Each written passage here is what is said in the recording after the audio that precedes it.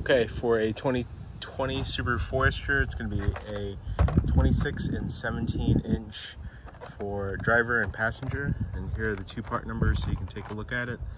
The replacements on these really aren't that bad. The tough part on these is that you will just have to press this button.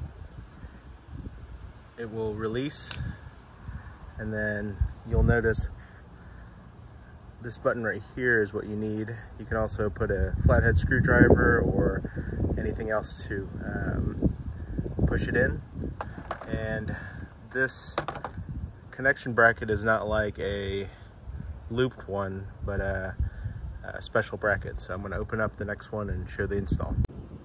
When you open it up, it comes with a protective sleeve on here, and we are going to place this back in. We're going to turn it around.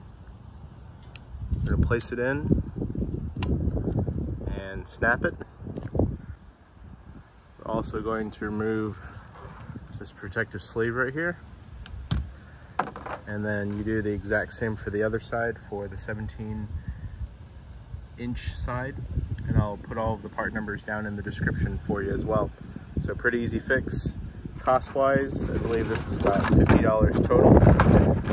As of 2022, the only ones available are the OEM ones or the Bosch ones that I've been able to find. The Bosch ones are normally $35 plus another $34 for the other set. So OEM is the cheaper route as of today.